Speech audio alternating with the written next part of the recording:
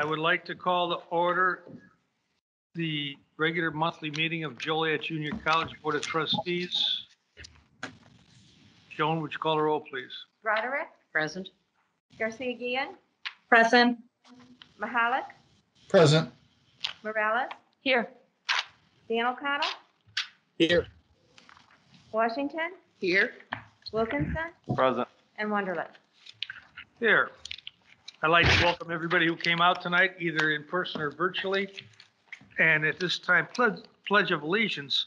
And seeing how this guy just walked in, how about the mayor of Morris leading us in the pledge of allegiance?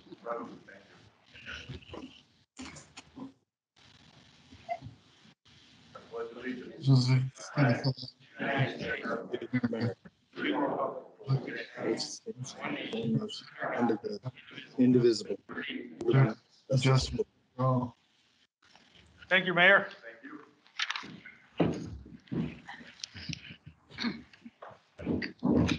Item 1.0.5, public comments. Joan, do we have any public comments tonight? No requests received, Mr. Chairman. All righty. Moving on to 1.1.1, business reports, bond refunding discussion. I would like to call Jeff Heath to the podium. If you recall, this is a revisit from the discussions at the last meeting in February. Trustees had asked for a little bit more time to review the PowerPoint, and Jeff is here to answer any questions and seek your approval and the direction to move forward. So Jeff, thank you. You've covered it all. So I guess I'm here to answer if there's any concerns or questions or if there's any additional information that is requested or needed. You're good, go home. Okay. If you could review it once again briefly or summarize it, please.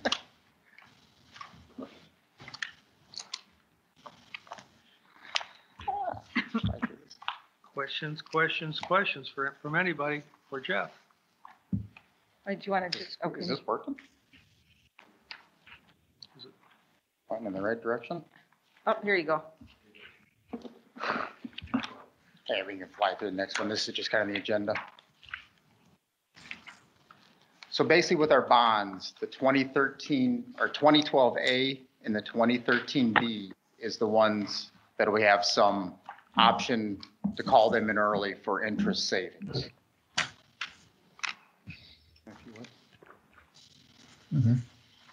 So currently, right now, based on all our tuition-backed bonds and what the capital assessment fee based on tuition hours generated and with tuition hours being down, and you could trend that forward, even assuming we have a bump back up in hours as we hopefully get back a little bit more in person, we still have a rather large annual deficit going forward.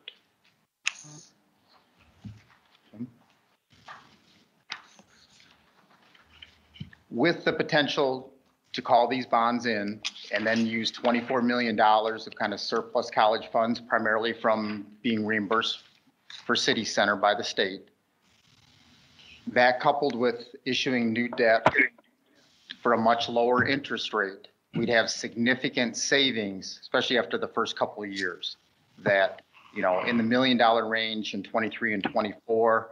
And that's just the way the bonds are structured right now. There's not a whole lot of bond that we can call in those first couple of years. But then afterwards, from 25 through 38, we'd be looking at approximately $1.7 million.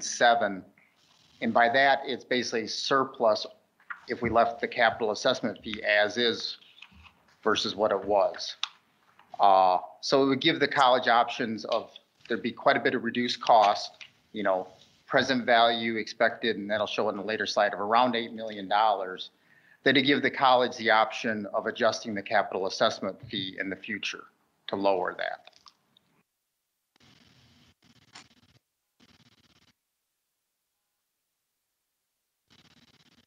Oh, Dan went over this one. So this would be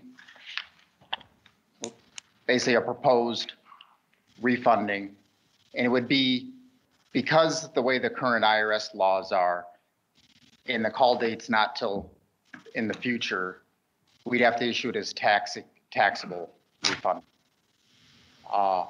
Overall, The interest rates are very favorable right now, that the overall rate is about 2.4%. When Dan did this, he had a little bit of cushion in there. Rates have risen a little bit over the last month.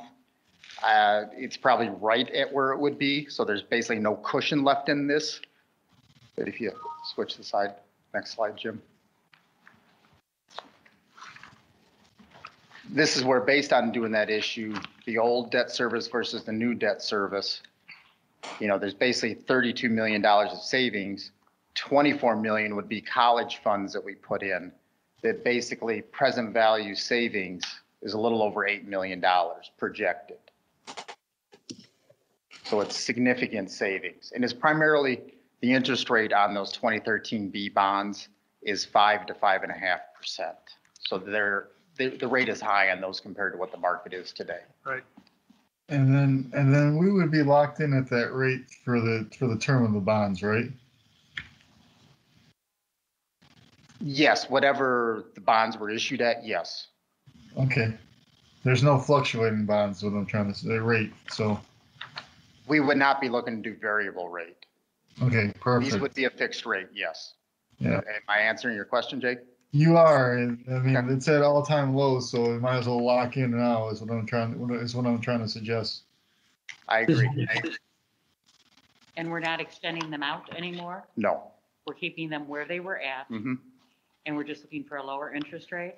Lower interest rate, and then by using the 24 million, we reduce the amount of principal outstanding, and then we Is- level is- that is- savings out.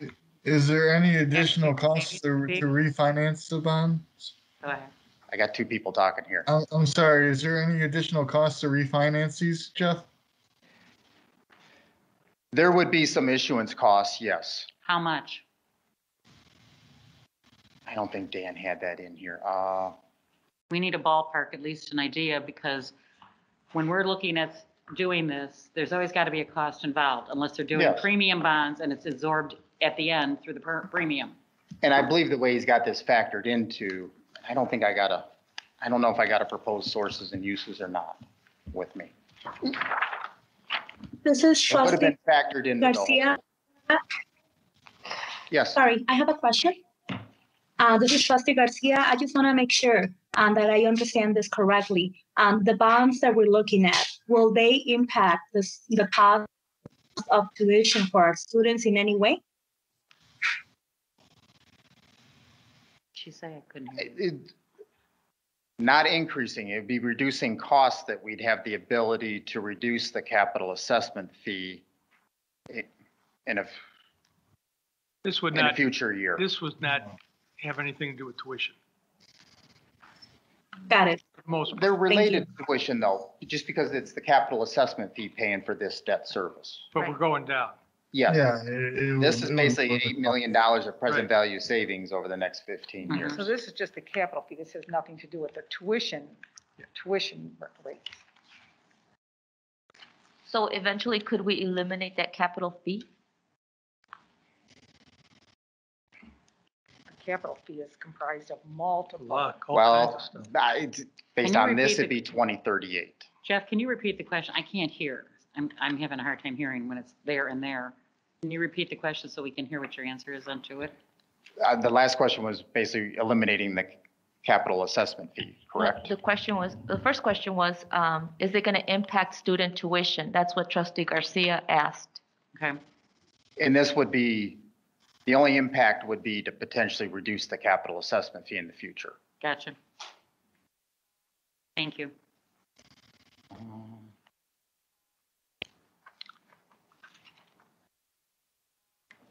I don't have any questions. I don't see any real downside to this. I think I would go ahead and move forward.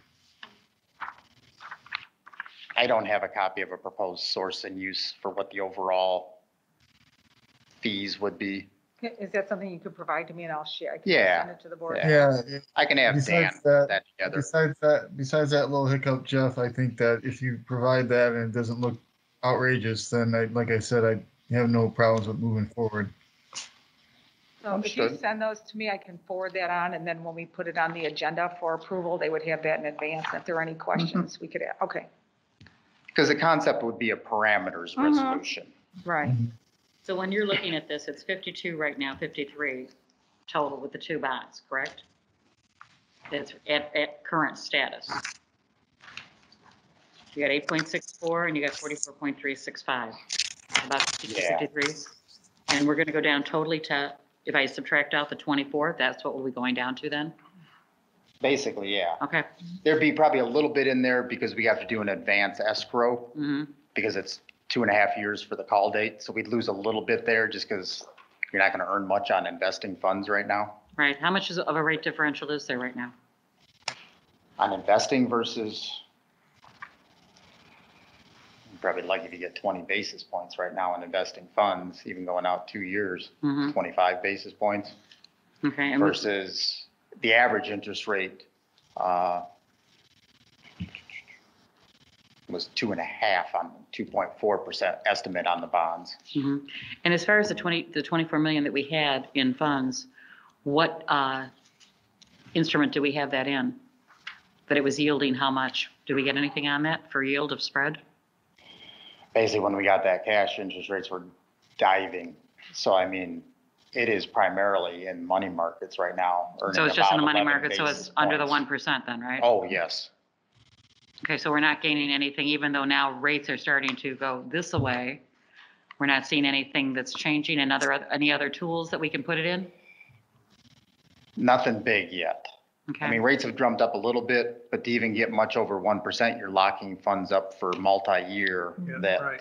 I What's think the- there's more downside for locking in at that rate at this point, my personal opinion. What's the current rate that's on the bonds right now? What are we at if we're looking at the rates? The 2013 B was between 5 and 5.5%. So 5 and 5.5? Yeah, Okay. I think 5.2, 5.3, the average overall. So when that one was issued, the rates were high, definitely higher. Okay, thank you. Anything else for Jeff? Thank you, sir. So we're good? Thanks, Jeff. Okay. Thank you. Jeff. You might want to stay up here again, but, Oh, no, it's oh, not no, him. no. Nope, this Okay. is our mayor. All right, 1.1.2, Oh. Morris TIF extension. Right, I'd like to invite Mayor Kupchak from Morris to the podium to share with the board his request for the president to sign a letter of support. May I, Yes. Thank here you. at the podium. as soon as they are, I feel a little better speaking without it. Thank you for allowing me the time here. I will be cognizant of that, and good evening.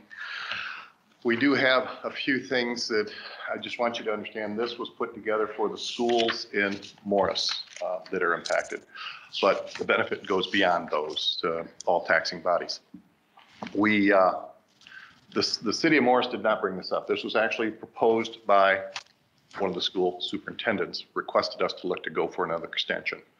With that being said, we need to have a letter of support from all taxing bodies impacted, or at the minimum, a letter of no opposition to those. And I'm going to have to get my driving out license because I can't see. Join the club. I'm good on long distance. It's a short game that's shot. In the packet that I handed out, if you will look at on this slide here, the second, third, fifth, seventh, and eighth bullet points. The second one, review sharing agreements provided more, revenue sharing agreements provides more revenue to the schools than if the TIF expires. The third bullet point, the TIF surplus allows schools more flexibility than a levy with restricted tax rates. 5 is TIF revenue allows the city to continue to improve infrastructure, an indirect benefit to schools. That being said, we have just got, now granted nothing like Will County, but we're quite happy in Grundy that we just landed a Procter & Gamble 1.3 million square foot distribution facility that is under construction currently up just north on 47. It is in the corporate limits. And they have the opportunity to construct another 1.3 million square foot footprint next to it in the future if they need or choose. That is not in a TIF. So Prologis, south of that, has 807,000 square foot today as it is, has the ability to expand, I believe, about another 700,000 to that building. The pad is ready, it just would have to be constructed, as well as about 800,000 to the south of that. We also have the Costco and the new Costco meat plant. That meat plant we're a little proud of. Everything even west of the Mississippi, a lot of it west of the Mississippi and everything east to the Atlantic. Every hot dog, hamburger patty, meatball packet that you were to buy comes out of that Morris plant. Just to put into perspective, none of those are in a TIF. None of those, other than the original Costco depot, none of the rest of that development would have occurred without the TIF, because we have taken our TIF and put it into infrastructure. You don't see it, it's all underground, but we did build a brand new sewage treatment facility, our wells, our potable water plant, all of those things to service those and to be able to continue to attract are because of the TIF that we've been able to use. New property development's not possible without that infrastructure. The overall big picture is long-term, more revenues will be generated that would benefit the schools and all taxing bodies as well as the city. Right now, currently, we have an agreement that we do the city, it's a 50-50, we retain 50% in the TIF. 50% is then given back, 40% goes to the 3 schools that they divide that out, 10% is declared surplus, which you receive a portion of. We're looking at the extension of a 60-40 split. The city will take and retain 40%. We still have improvements to do at sewage treatment facility, 2 of them actually. And we will have a 35% donation that will go to the 3 schools to split, and then it goes to a 25% surplus declared annually. And this will be in an IGA with the 3 schools, mandates that we have to do it for all taxing bodies on that surplus. So everyone would be in on it. Moving down to, if we could go. Jim, we're under financial information. Yeah, we're moving down. I'm going to move a little more because again, some of this is put together for the school districts. I guess if we go to page 8, you're at 5 there. Your 8 and my 8 are different. Can we back up to 7? I'm sorry. There we go. Right now, the city revenues current in the blue, and the green shows if there's a TIF extension, how much we would be able to receive. The school revenues currently in the blue, the green shows what it will be. And if the TIF expires, it shows what it drops down to. All other taxing bodies currently you're getting with the surplus that blue, it will go to the green.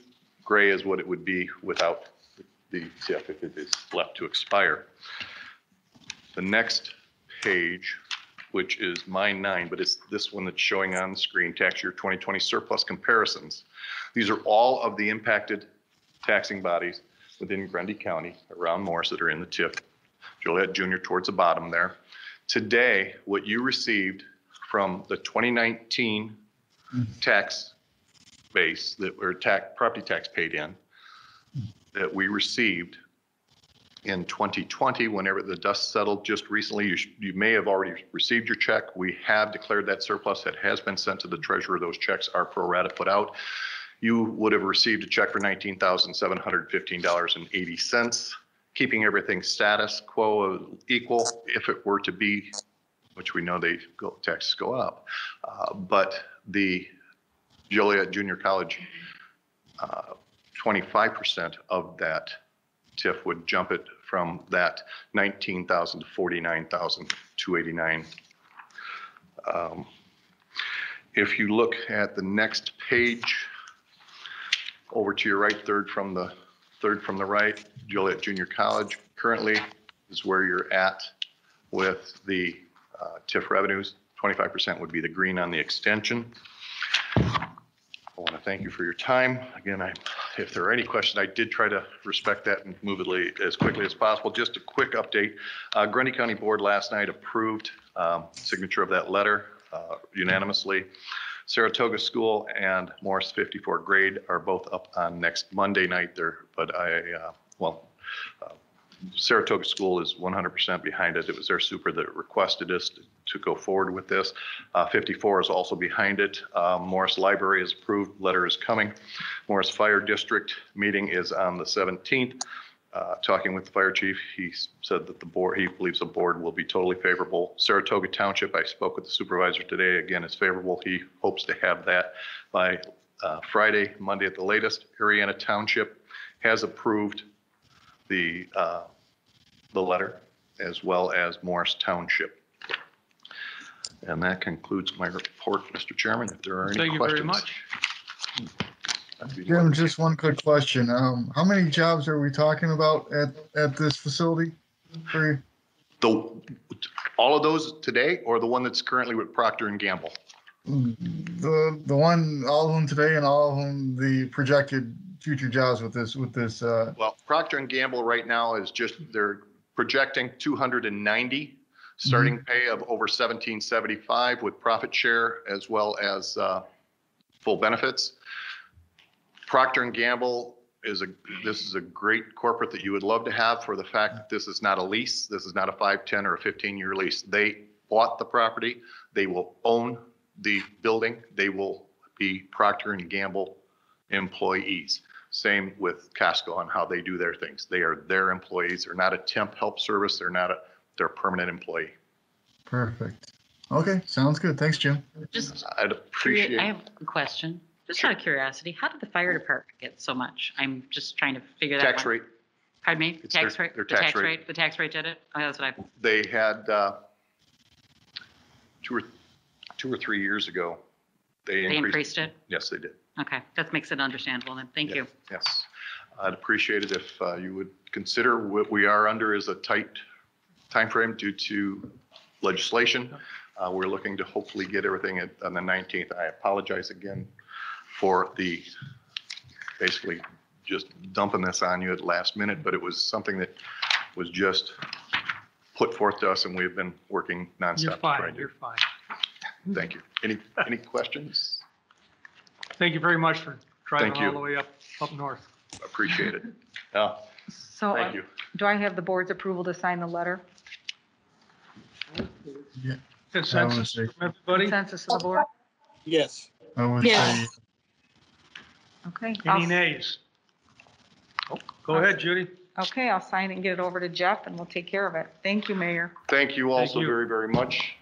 Looking forward to, we've got about another, just up 47 between Procter and Gamble and Prologis. We've got another 450, 500 acres. So hoping that we'll bring something else in that you'll have 100% of everything on. So it'll just continue to build for that. So again, thank you for your time. All right, thank you. thank you.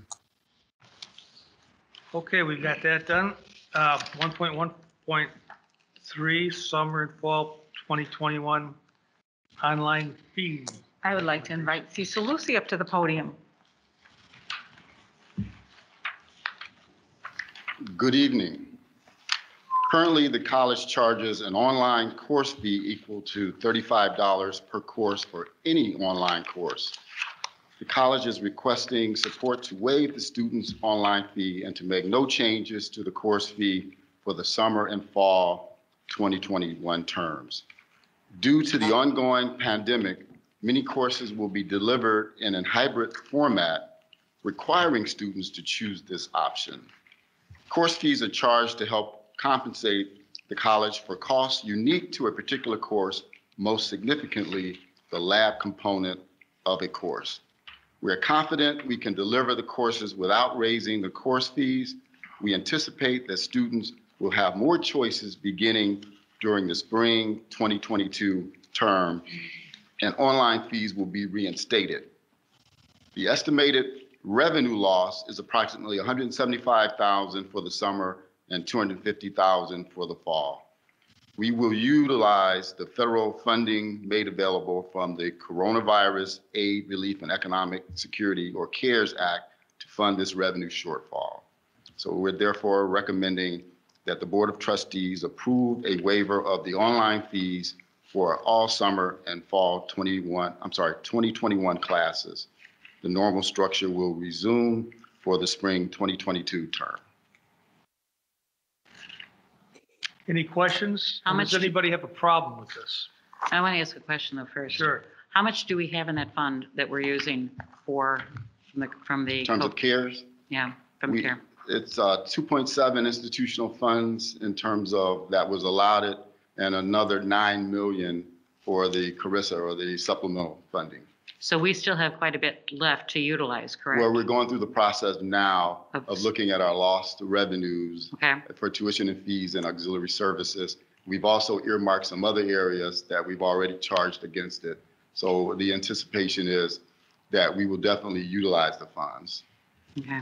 So this is definitely worked into it, that you've already foreseen to work into it, because I think we need to do that. Yes. That's my opinion on it for my position, but I think that's good because the other community colleges I know are doing that too. So I think it's great that we're taking those We feel strides. it's reasonable for the students. All right. Thank you. I would like to see that we extend it for school year 2021, 2022. I'm hoping that we have students back in the classroom that year, Alicia. So Right, we can, that could be used as bait to bring students in. I mean, yeah, we need to definitely work on enrollment. So by waiving some of these fees, it definitely is a bonus for students to sign up for classes. It's something that we'll take into consideration as always when we look at the fees for Yeah, our students. And that's if you good. recall, we started this waiving these fees in spring of 2020. Right. yeah, I see no problem with it. Thanks, Cecil, for the presentation. You're welcome. Thank you, Trustee Jay. But are we working on this fiscal year then? That would end June 30th, and then we'd look at the way it would go for then 2021, 2022? Absolutely. And then, of course, with the House just passing the additional funding, Correct. of course, the expectation is that we'll have additional allocations as well. Right, because I think we have to approve it according to the calendar years of fiscal years that we're in. Right, let's, Yes. right, let's Well, do this it. would be for fiscal, summer and fall is for fiscal year 2022. No, I know, and I understand that. I'm just making sure, because that's what we were reminded of when we got our meetings with ICCTA, that they talk about that. Well, let's do that, and then we'll take a look at it Right. in the future. Mm-hmm. All right, everybody okay with that? Mhm. We Yes. both got it tonight. All righty, thank you, You're Cecil. welcome. Thank you all. Thank you. Thank you. Okay, now, here's all my notes here.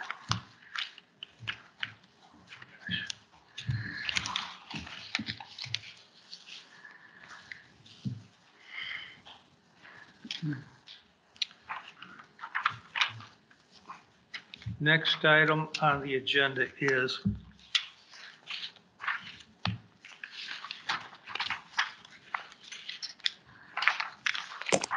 moment of silence for the following individuals.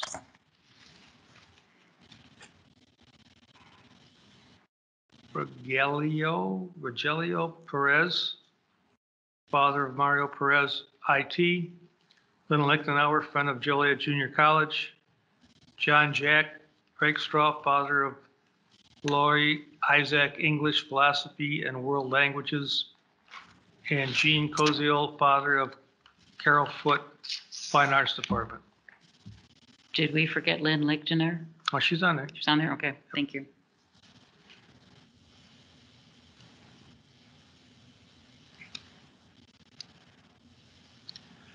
Thank you very much. Next item 1.3, recognition of special guests other than the people that are here in person or virtually. Do we have anybody else here? Joan? No, Mr. Chairman. Chairman Wonderlick, I'd like to recognize and welcome David, who's here this evening joining us, and he's our sign language interpreter for the meeting. So welcome, David. Welcome. Hi, Welcome. David. Welcome. Thank you. Moving on, selected reports. Proclamation designating April as Earth Month.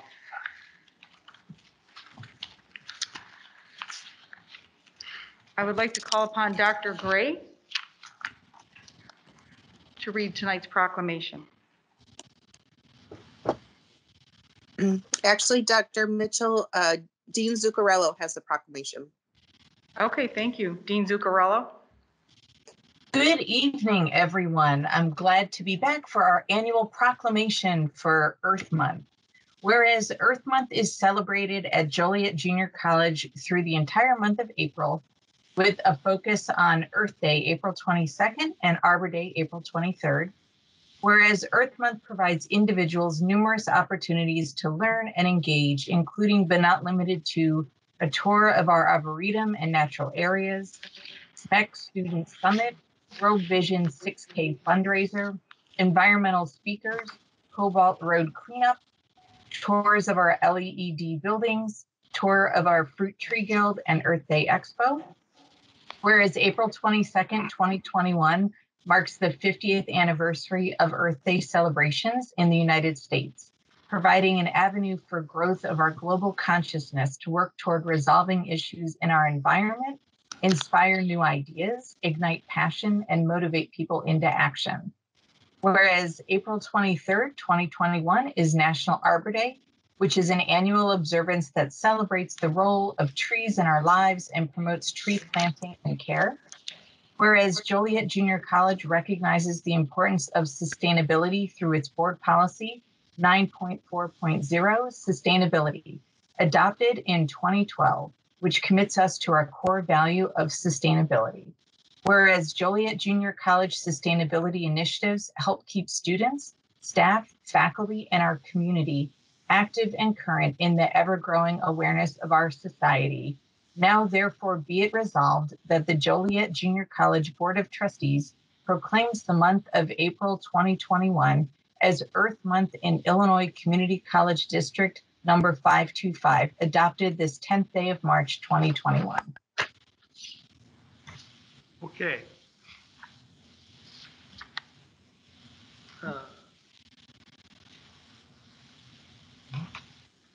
I'll make a motion. I'll second it. Joan, call the roll, please. Mahalik, Yes. Morales, Yes. O'Connell, Yes. Washington, Yes. Wilkinson, Yes. Broderick, Aye. Garcia Guillen, Yes. and Wonderlich. Yes, thank you, Patty. Thank you, Dean Zuccarello. Next, item 1.4.2, proclamation designating April as Community College Month. Okay, I have the pleasure of introducing Raul Hernandez. Raul was born in Berwyn, Illinois, but moved to Orland Park at a young age.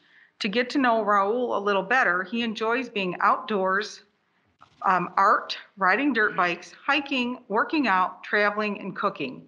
Not only that, but he is motivated to be an investment banker on Wall Street one day. He'd like to thank Joliet Junior College for preparing and shaping him into the person he is today. He is ready to take on any challenge and obstacle that comes his way. Raul? Good evening, everyone. I want to thank Amy for selecting me to read the Community College Month proclamation as it goes. Whereas more than 1,200 community, technical, and junior colleges, public and private, in the United States have contributed enormously to the richness and availability of American higher education. And whereas the public and private community, junior, and technical colleges provide a broad array of educational services, which include transfer education, two-year associate degree programs, certificate programs for employment, basic skills education, continuing and community education. And whereas community colleges work in partnership with business, industry, and government to provide job training assistance and economic development. And whereas community colleges provide necessary resources for community service, including career development, job search assistance, counseling, and developmental education. And whereas through these services, community colleges meet diverse and changing local needs and fulfill a vital function within the state's higher education system. And whereas community colleges provide an opportunity to obtain post-secondary education at a reasonable cost within commuting distance of their students' homes. And whereas Joliet Junior College is one of the 39 community college districts in Illinois, providing occupational, pre-baccalaureate, and continuing education courses and services to more than 1 million Illinois citizens each year. Be it resolved that the Joliet Junior College Board of Trustees hereby designates the month of April as a Community College Month in Illinois Community College District number 525 and encourages all citizens to recognize the value and opportunities available to them at Joliet Junior College and at community, technical, and junior colleges throughout the United States. Signed to this 10th day of March 2021. So moved. Second. Joan, call the roll, please. Broderick, Aye. Garcia Guillen, Yes. Pollock, Yes. Morales, Yes. O'Connell, Yes. Washington, Yes. Wilkinson, Yes. and Wonderlich. Yes, but don't you think that we should be getting proclamations from every other community college in the United States? Seeing as how we were the first one. We'll work on that. Get on that. Thanks, Thank you. thanks, Raul, for reading that. Appreciate it. Thank you very much. Next, 1.4.3 Faculty Union Report, Dr. Marsink. Thank you. He's I hope there. I'm here. Can you see me and hear me? Absolutely. Okay. My remarks will be short this evening. Unfortunately, well, not unfortunately for you, but I have actually have another meeting that I have to attend for the AFT Local 604, and but I do have a couple of things to say. First of all, I would like to thank the board. We appreciate your patience over the last couple of months and listening to our concerns. I know I spoke at length, and I appreciate the patience you've shown. As far as what Raul just said, we certainly support Community College Month. We think every month is Community College Month, and I'm on board with Chairman Wunderlich too, as far as getting those proclamations in from the other colleges. A couple quick things. I do want to say that we definitely support the removal of not that we have a say in it, but I just want you to know faculty supports eliminating the online fees for the summer and fall. It is our students it's been a tough year for them. And what we can do to help them and get them through this, we definitely support. What you do beyond that, it will be up to the board, obviously.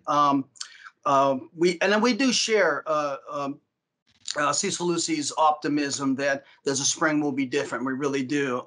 And I know that faculty has worked hard along with Dr. Gray and Dean Zuccarello and others to prepare a fall that will be much more student friendly, hopefully, than the last year has been. And we've gotten very creative in how we're presenting our courses, et cetera. And I really think we're starting to see the light at the end of the tunnel, as they say. And I'm optimistic, and I think the rest of us are too. That said, I will be returning. I am not completely leaving the meeting, but I will. I do have to go to the other meeting, and we'll check back in later. But thank you again for the opportunity to address you. Thank you, Dr. Thanks, Marsink. Bob. Thank you, Bob. Okay, next item is 1.4.4 Adjunct Faculty Report. Laurel gave me a thing to read. Chairman Wunderlich and members of the board, I had planned to attend this month's meeting in person, but as it turns out, I am going to be unable to do so. But I want to take this opportunity to thank you, Chairman Wunderlich, for your many years of service to Joliet Junior College and its board. Your dedication and leadership is truly appreciated. As we continue through the rest of the semester and into the summer, we are all looking forward to a return to some semblance of normal, however modified it might be at first. While everyone is hoping that our enrollment numbers improve, none are more hopeful than adjuncts who have been impacted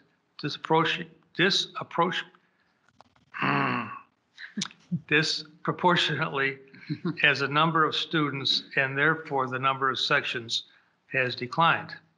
We do appreciate the efforts that have been made to maintain sections wherever possible, but the real solution is a return to more normal enrollment levels. We are at the halfway point in this semester and spring break is next. I wish everyone a safe and enjoyable vacation week with time to recharge and enjoy the spring sunshine. Thank you for the opportunity to submit this report. Joel Disco, Adjunct Faculty President. Thank you very much, Laurel. Thank you. Moving on, item 1.5.1, approval of minutes for the regular monthly meeting of February 17th. So moved. Second, There's no additions or corrections. Joan, would you call the roll, please? Frederick, Aye. Garcia Guillen, Yes. Mahalik, yes. Morales. Yes. O'Connell, Yes. Washington, Yes. Wilkinson, Aye. and Wonderlich. Yes. Item 1.5.2, approval of minutes for special meeting of February 9th. So moved. Second. Second, Motion and a second. If there's no additions or corrections, Joan, would you call the roll, please? Morales, Yes. O'Connell, Yes. Washington, Yes. Wilkinson, Aye. Frederick, Aye. Garcia Guillen, Yes. Mahalik, yes. and Wonderlich. Yes. Item 1.6, communications. Any further communications, Ms. Turney? No further communications, Mr. Chairman. Item 1.7, approval of the agenda. So moved. Second, We have a motion and a second. Discussion? Joan, call the roll, please. I'm sorry, I didn't get the first. Who moved? Dan. Dan. Thank you. Or Dan and Jake. O'Connell, Yes. Washington, Yes. Wilkinson, Yes. Frederick, Aye. Garcia Guillen, Yes. Mahalik, yes. Morales, Yes. and Wonderlich. Yes. Item 1.8, approval of the consent agenda. Chairman, I would like to pull one item this evening. Item number 4.2.2, professional service Baker Tilly Virtual Kraus. I'd like to pull that and bring that back at next month. Okay. Thank you. So moved. Second, Second. Motion and second. Discussion? Not, Joan, call the roll, please. Roderick, Aye. Garcia Guillen, Yes. Mahalik, yes. Morales, Yes. O'Connell, Yes. Washington, Yes. Wilkinson, Yes. and Wonderlich. Yes.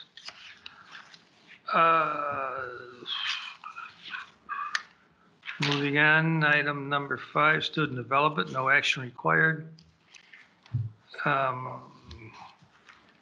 Item number 6, new business, old business, 6.1.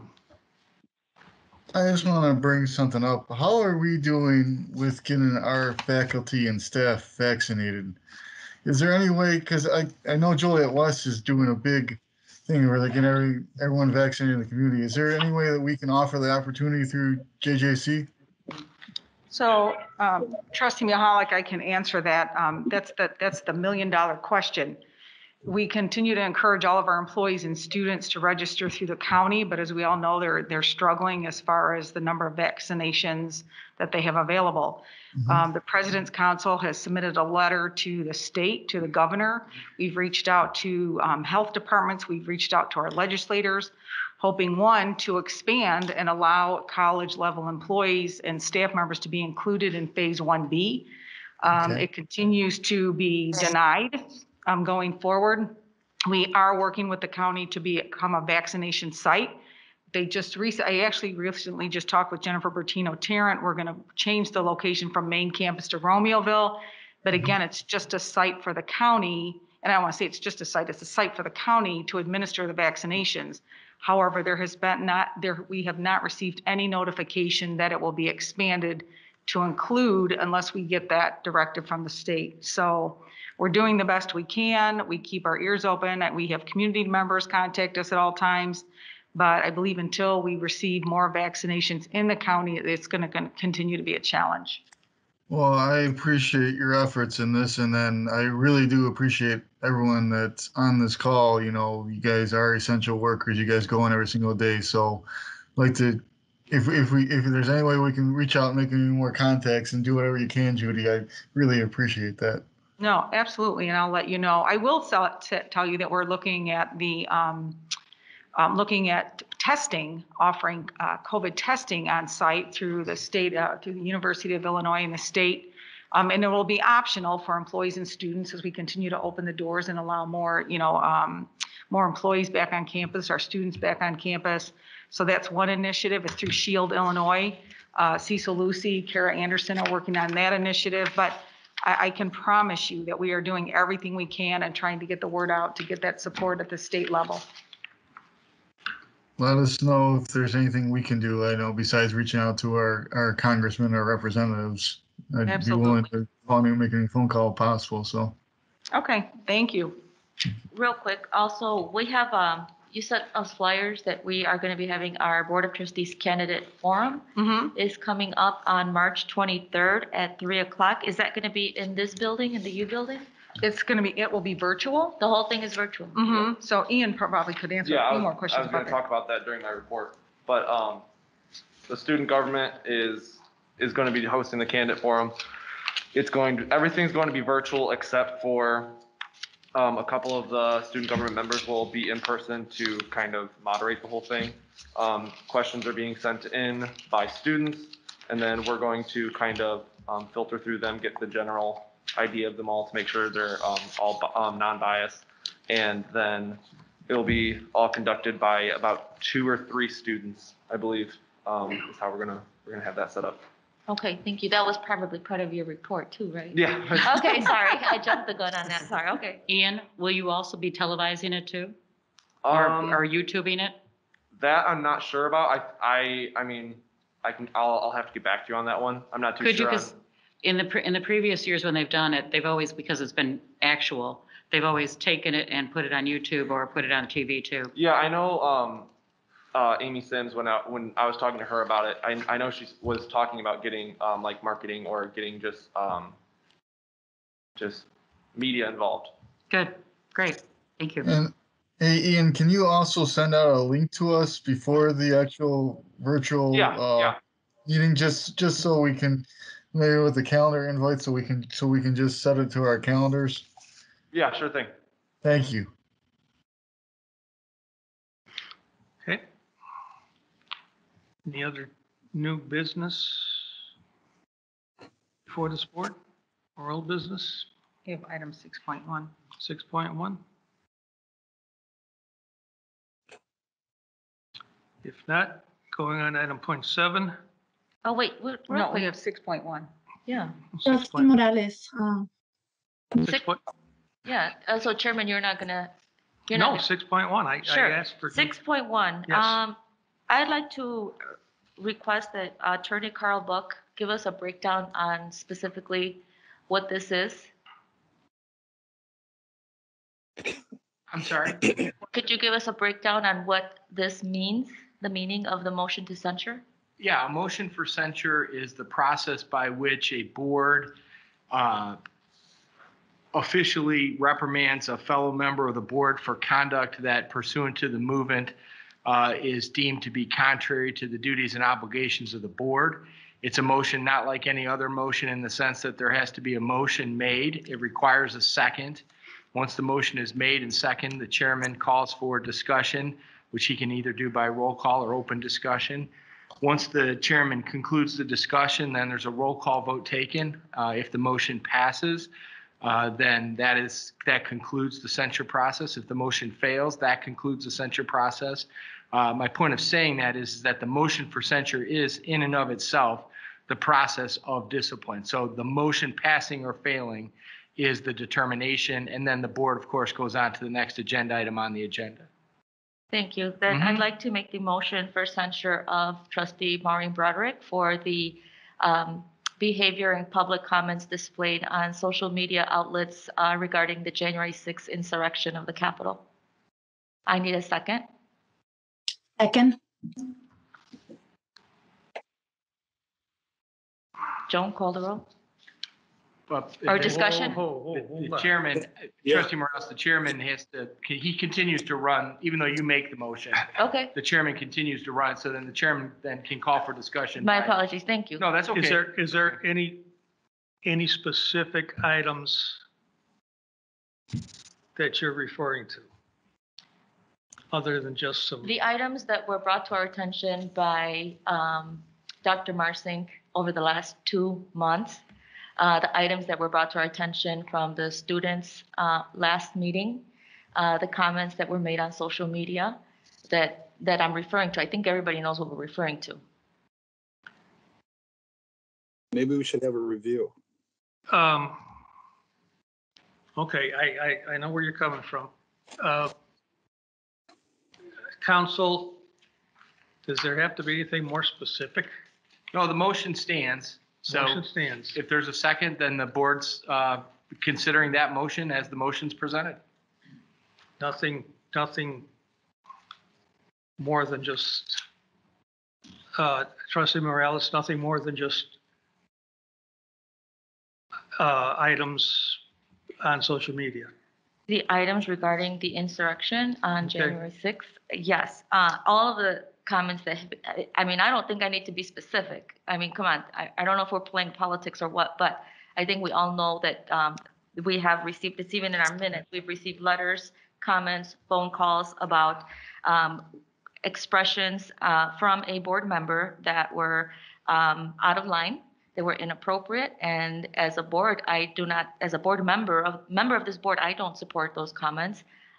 So I don't know how much more specific you want me to be. It's fine. If there's a motion and a second.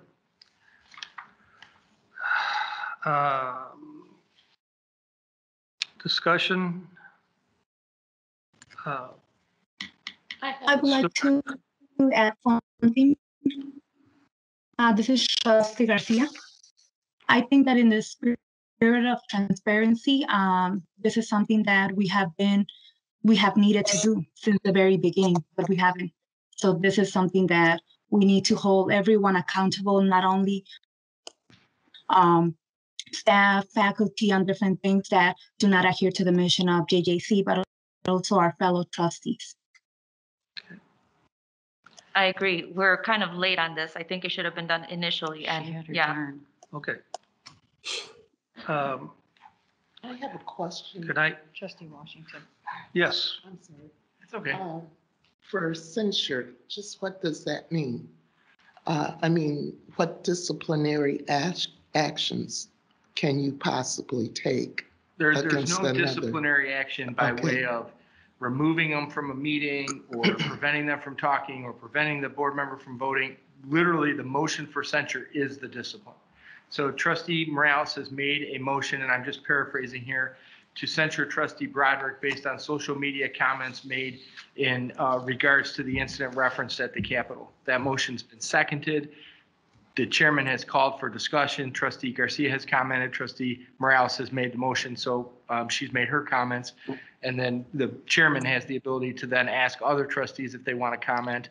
Once he determines that comment is concluded, there's a vote taken, and that's the end of it. Student trustee Ian, any Well, comments? I was trying to understand what like Trustee Washington was saying. So there's really nothing. So she's not like removed or anything. It's just a motion. If it passes, it passes. If it fails, it fails.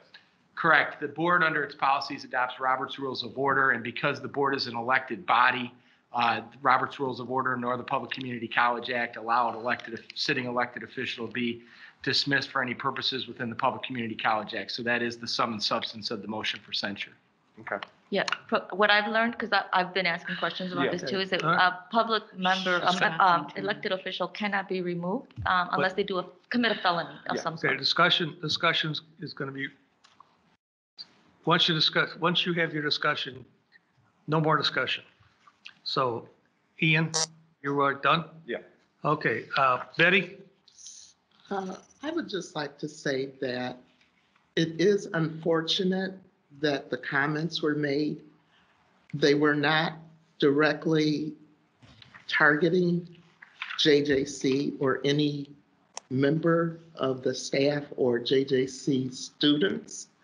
Again, I'm of the persuasion people are entitled to their opinions, whether we agree or not. That's all I have to say, is that it's unfortunate, but it did not target JJC. JJC was not mentioned in any of the articles or any of the texts. It was on a personal page, a personal Facebook page. And yeah, that's all I have to say. Jake?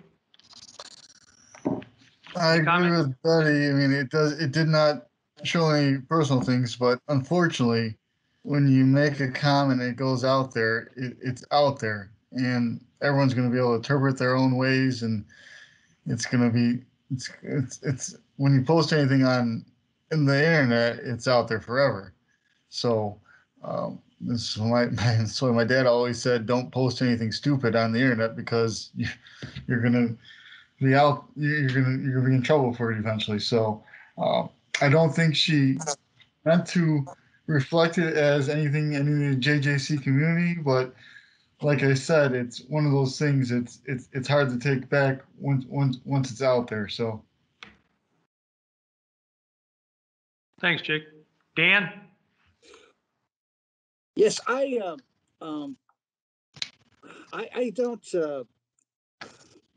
don't like muzzling people for what they say, even if I don't agree with it, or even if we all don't agree with it. We can always disagree. Maybe it turns on a light bulb, maybe it doesn't. But the thing about this is that it should occur to us when we're on the board that somebody might be offended by statements that are made on a public forum, and there could be a misunderstanding that statement that has obviously aroused here in many of the campus community, and to take issue with that statement. People should be able to take issue with the statement also. So we can't take that away from them. So maybe the thing is that if there had been if we had some kind of exchange, like an apology, wouldn't have to call it an apology, but maybe there was a misunderstanding, and maybe what was said was not intended to be hurtful to the college community, but nevertheless it was said, and nevertheless people were offended by it, and that apology has not come forward. I wish that it would. I wish that it would now or soon in the future. I really don't know if you can withdraw a censure after it's been done. Doesn't sound like you can. I'm not in favor of censure, but I will go along with this favor. If I will go along and be in favor of this censure, if in fact it would help the people in the college community to heal over it, and I hope that we all can heal over it. That's my position.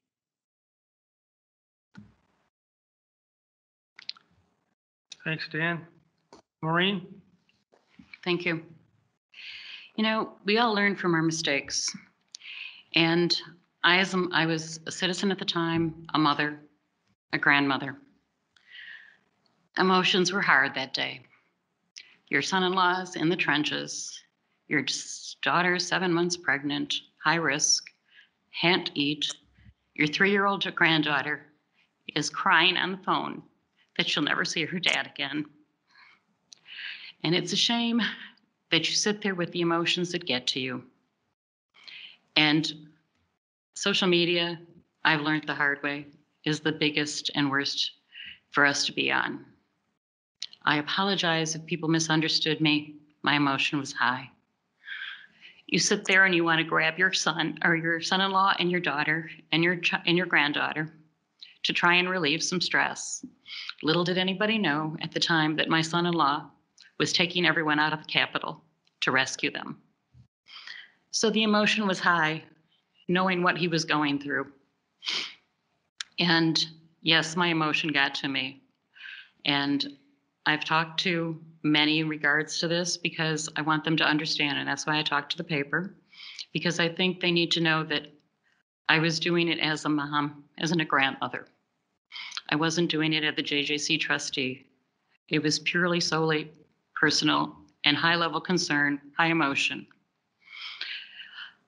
I have reached out to Dr. Marsink and talked to Dr. Marsink. I'm reaching out to the other groups in the organization here. And I want them to know that, yes, we learn from our mistakes. And yes, I regret that I made any comment on there. I wish that everybody had seen the whole entire thread that would have given you the understanding of what I, as a person, am proactive in my job situation, in my life with my kids, in everything I do, I'm proactive. More that I don't want to see us crisis handling anything. And I think that's what I do here as a board member. I try to make sure that we're proactive handling everything. And for my position, I don't want this as a reflection on JJC at all. I take great pride of entering the doors as a trustee in 2015 and doing my job as a trustee. And yes, I've learned that social media is not a good thing to be on. It can be taken the wrong way, just as well as when we talk to somebody, when they're on the phone or texting or emailing, do we know what the real meaning is unless we see them face to face? I'm one that believes in face-to-face appointments so that I can see how you're receiving. And I look at all of you in this room and I am heartfelt with my meaning of I am sorry that it was taken the wrong way. And I have reached out to all that I need to, I think, to stimulate the fact that I want to be a board member here in good standing. But please allow me to be a citizen at time. And at that point, I was a citizen, and I'm sorry for that. Thank you.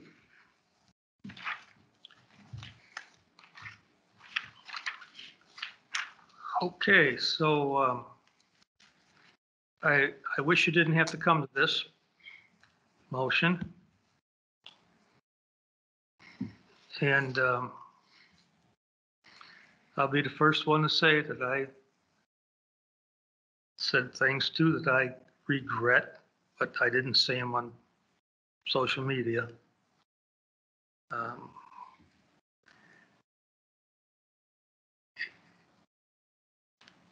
The words were said, if it was taken out of context, it was, but the fact that the verbiage is out there,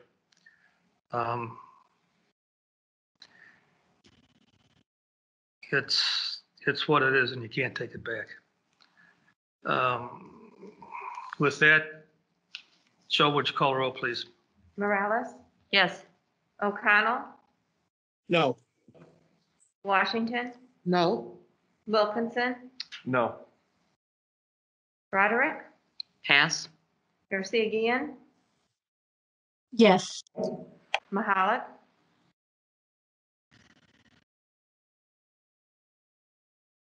Yes. Roderick, I'll abstain. and Wonderlich. What was Jake's? Was that yes or no? Trustee Mahalik said yes.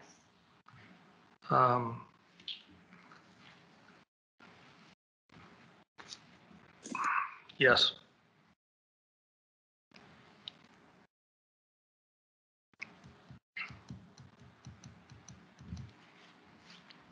Maureen? I abstained.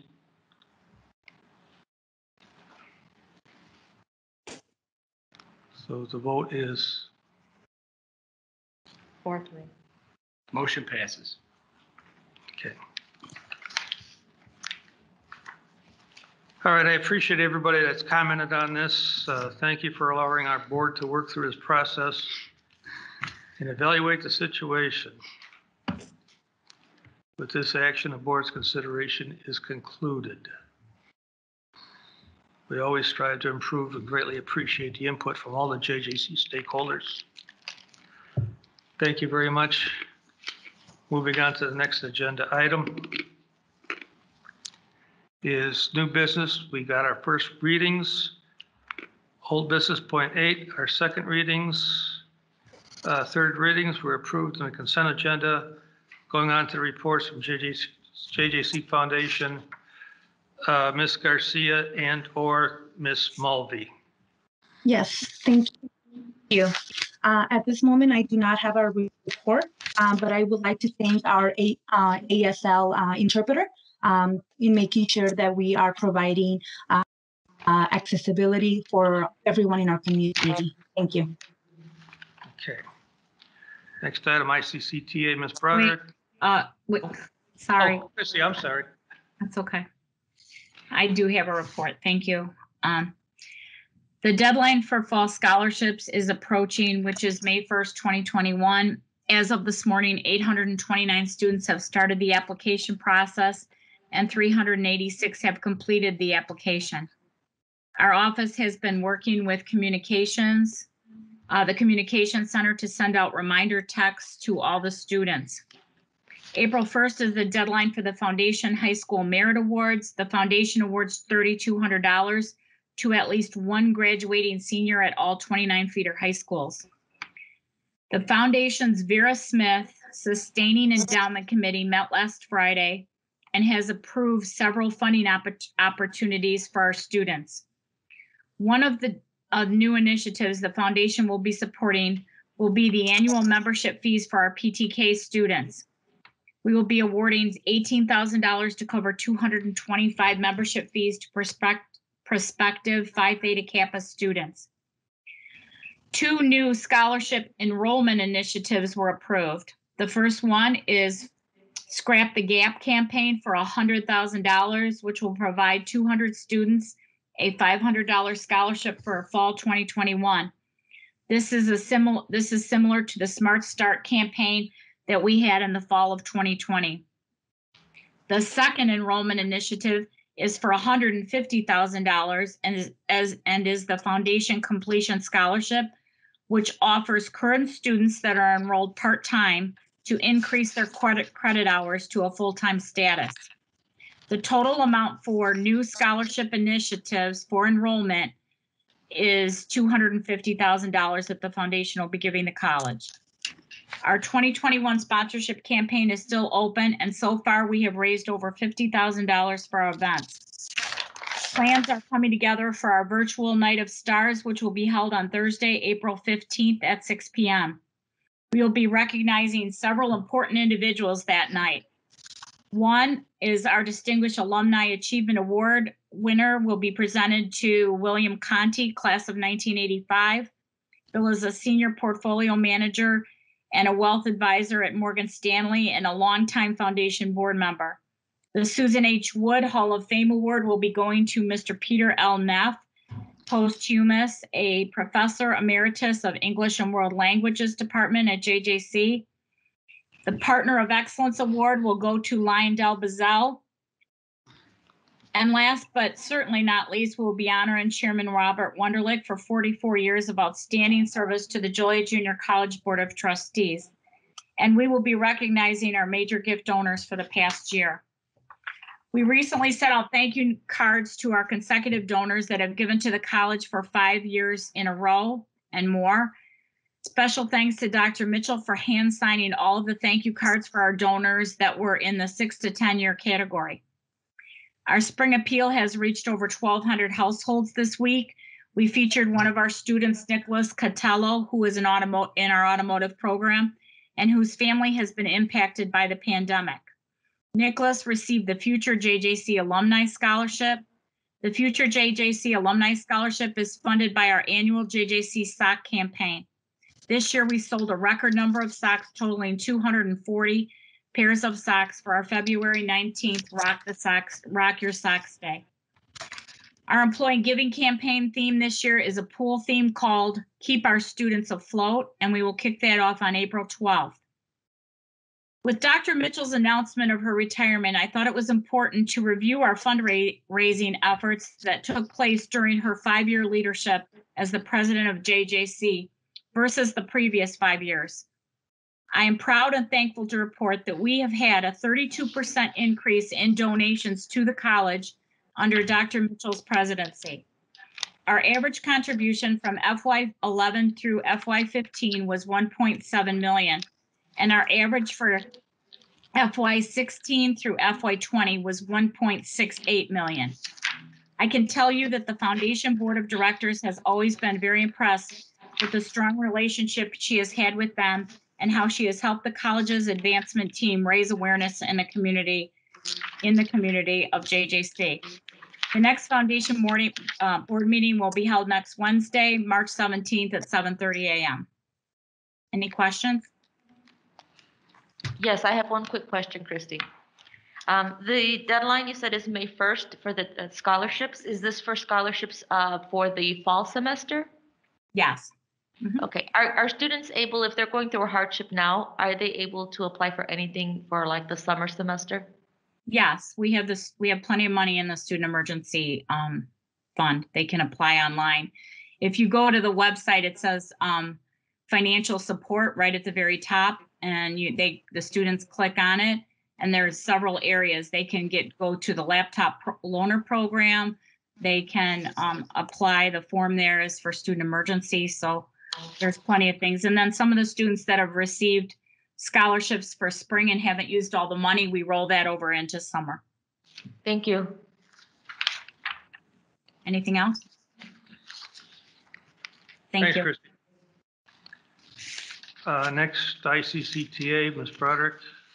Okay, really brief. This Friday and Saturday is the ICCTA conference up in Schaumburg, of which I will be attending. Dr. Mitchell, you'll be up there too, won't you?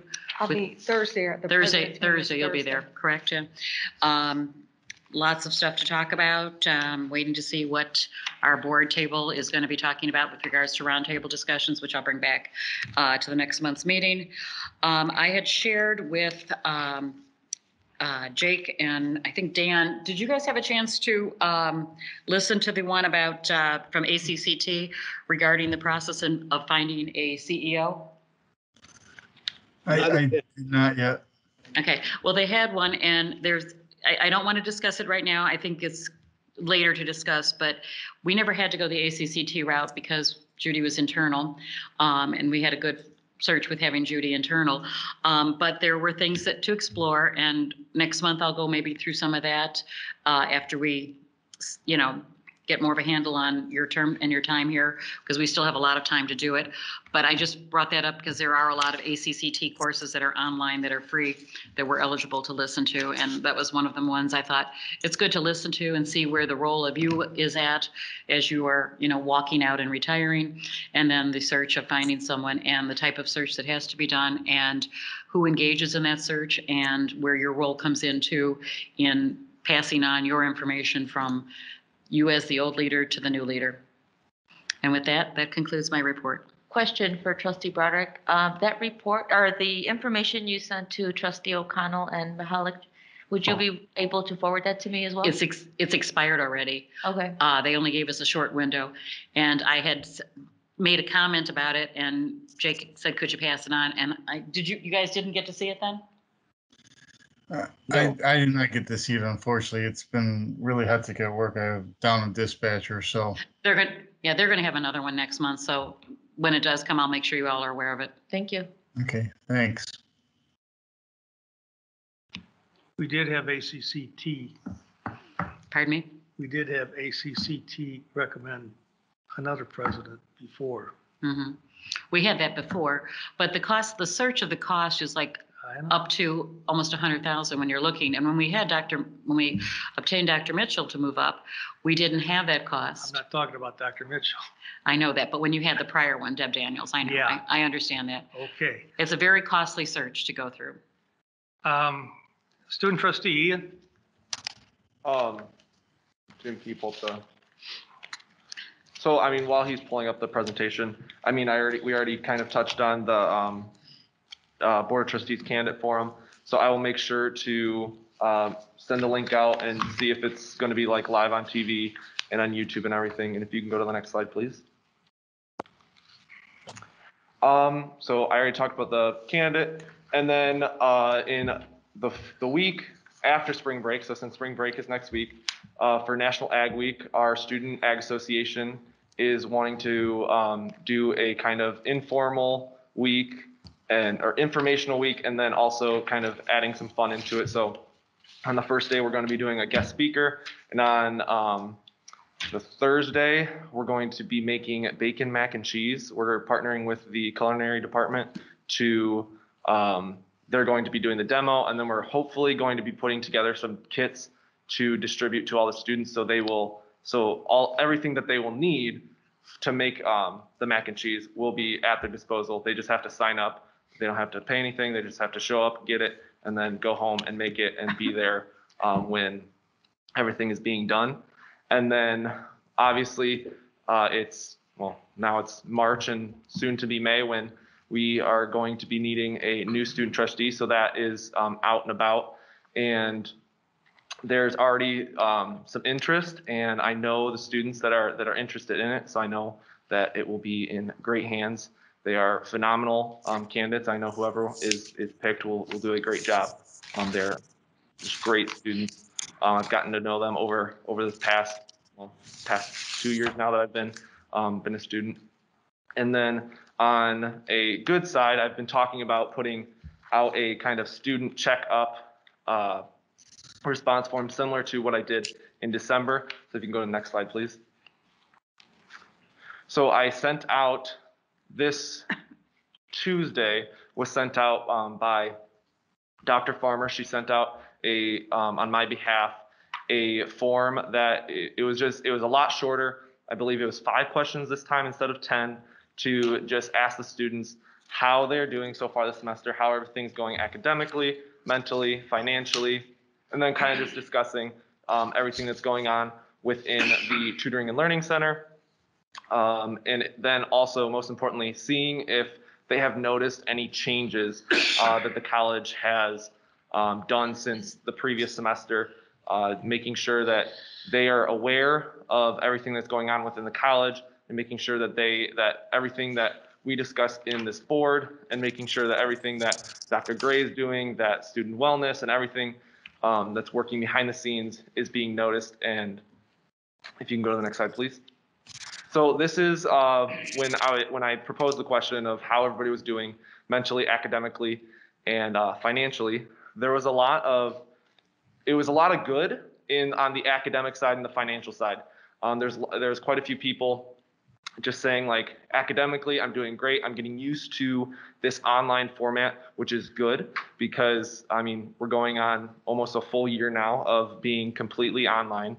And so a lot of students are getting used to it. The downside is, of course, the mental health is starting to take a bigger toll on everyone. If they weren't feeling it in the fall semester, they're starting to feel it now. They're starting to get just mentally drained.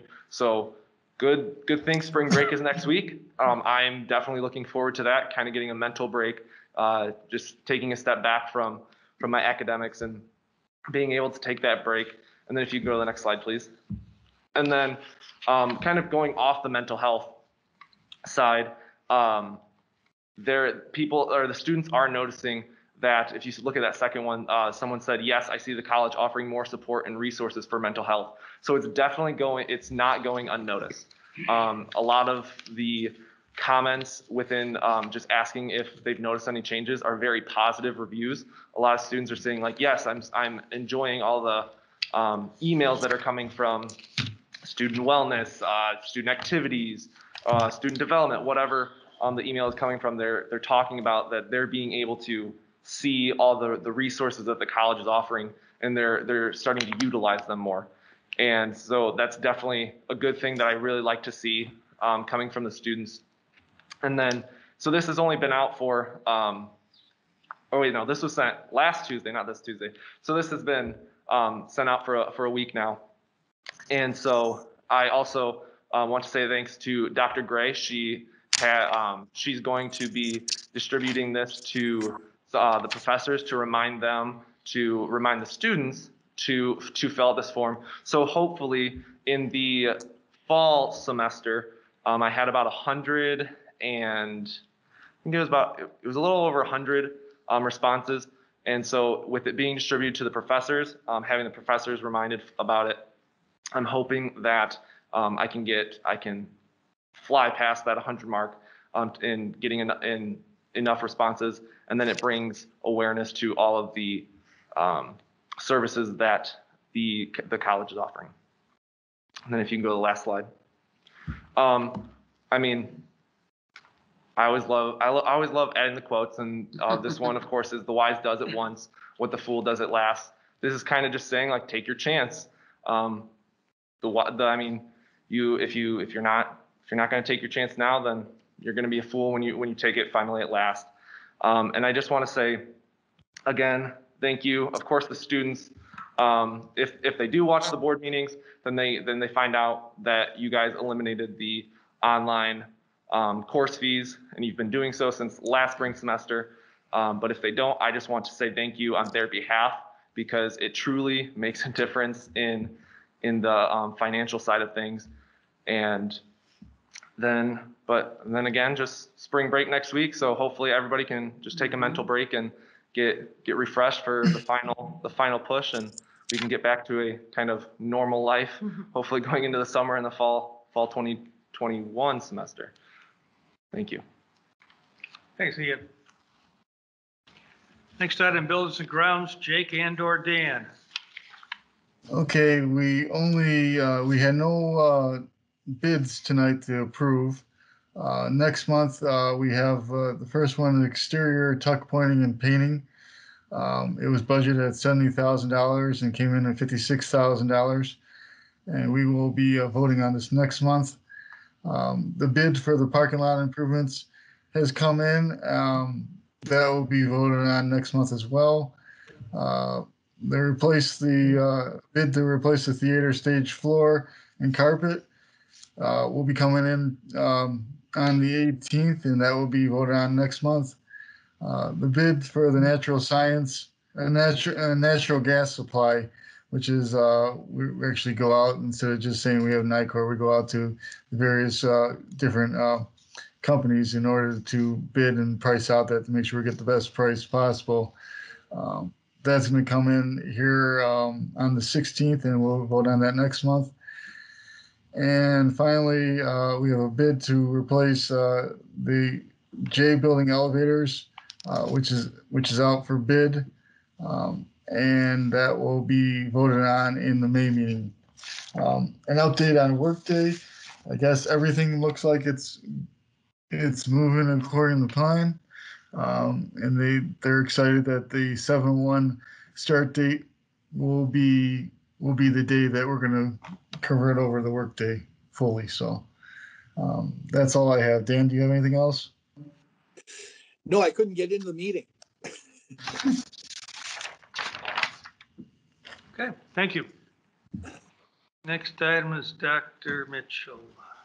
Okay, good evening. I actually have highlights from each of the divisions tonight, just to give you a little preview what's been going on, or a little summary.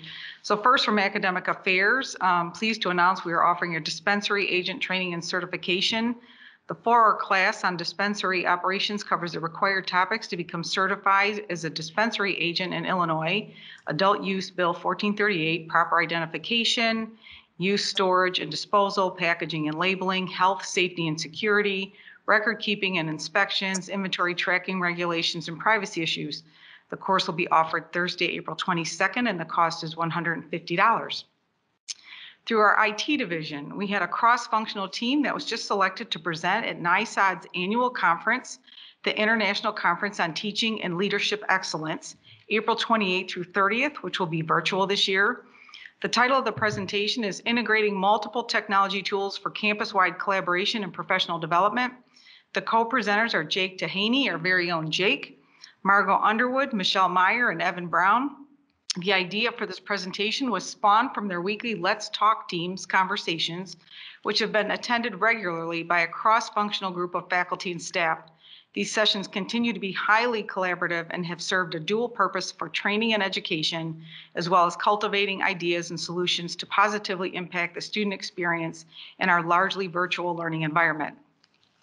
Next area, student development. It's important to highlight how the student development team has continued to assist our high school counselors and students with the FAFSA, or Alternative Application for Illinois Financial Aid.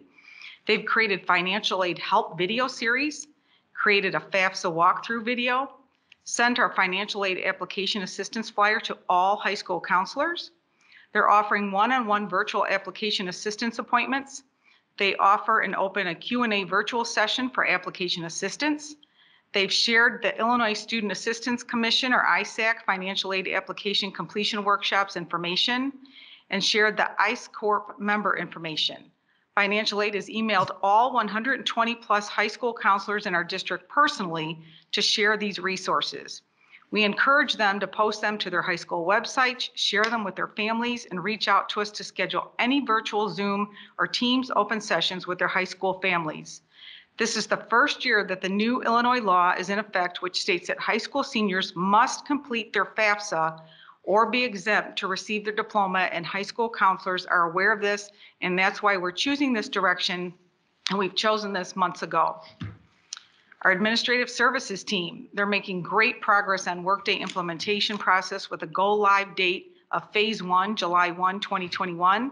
Currently, we're in the configuration and prototype and testing phases of the implementation, focusing on reports and unit testing, integration build and unit testing and end-to-end testing. I can tell you, and I know Jeff Heap's sitting in the room, and I'm glad you're sitting up and not sleeping, the work that this team is doing and the employees, the staff from across this institution in HR, financial services, IT is just amazing and tremendous. And my heart goes out to all of them, because once this is over and we roll out phase 1, you can breathe. So that sigh of relief is coming soon. So hang in there, team. HR, we continue to maintain daily operations while executing Workday testing with a current total of 2,394 logins and proxy transactions to date. The HR team also continues to earn accolades for our intentional diversity search efforts, with JJC being recognized as a top employer for the second year in a row by diversityjobs.com. Communications and marketing. From 2019 to 2020, our Google Ads marketing campaign more than doubled the number of completed prospective student applications the college received.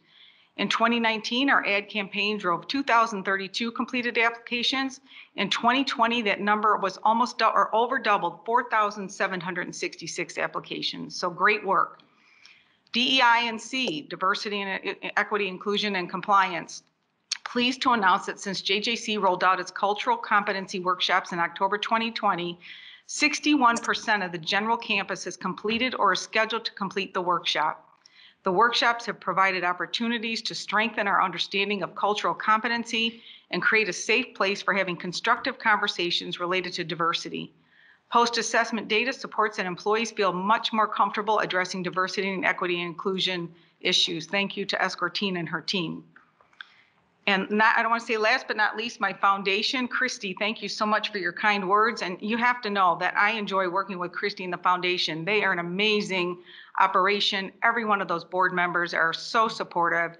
The partnerships we have created are just amazing. And I love that work. And we will continue, Christy. We've got 10 months to go. So let's move that marker.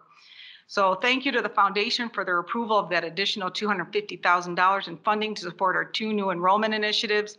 One to help attract new students to JJC and the other to help them complete. So with that, again, I just want to share, I'm just so proud of all the work of all of our employees, our faculty, staff, and our students. They're amazing. You deserve a good spring break. I will be here, so if you need me, you can, you know where to find me. And then lastly, happy birthday to Trustee Jake Mahalik. And that concludes my report. Thank you. Okay, so next item is the chairman's report, which I guess that would be me. First off, I'd like to say thank you to the Buildings and Grounds Committee. I'd like to say thank you to Pat Van Dyne and Rick Lyman and Janice Reedus. When Jake was saying that we came in, they estimated X number of dollars, we came in way below it. They do that all the time, which is remarkable because you know, you never know what's going to happen in the bricks and mortar, and you got to have that little bit of buffer there. I'm a little partial to the bill as a grounds committee, seeing how I founded it. Anyway, so with that, let's see. A week from today. That letter, did you want that? Mm-hmm. Okay. I got it. Okay, just checking. Week from today is St. Patrick's Day, so all the Irish people, Dan, congratulations. A week from Saturday is the first day of spring. Congratulations. And then a little bittersweet letter that I got, and I will read it. Dear Chairman Wunderlich and Board of Trustees, the JJC Foundation Board of Directors is no longer request that a member of the JJC Board of Trustees be assigned as a representative at the Foundation Board of Directors meetings. As stated in the Foundation bylaws, the Joliet Junior College president gives a report to the Foundation on behalf of the college as a non-official member of the Foundation Board. The report that the president gives to the Foundation Board is very extensive. Therefore, there is no need for an additional report from a trustee. We appreciate the Board of Trustees' continued support of the JJC Foundation, which is, I know years ago we had, trustees, and we didn't have a trustee on the foundation. Then we did, and now I guess we don't. So I'm sorry to hear that, but I guess Nancy doesn't have to do too much work anymore, which is good, I guess. Other than that, thank you everybody for everything you did tonight and for all your reports. And let's see, we've got this, we've got that. So at this time, I need a motion to go into closed session for 2C1, 2C2, and 2C5. And when we come out of executive session, there will be no action taken. So moved. Second. Motion and a second. Joan, call the roll, please. Broderick, Aye. Messigian, Yes. Mahalik, Yes. Morales, Yes. O'Connell, Yes. Washington, Yes? Wilkinson, Yes. and Wonderlich. Yes.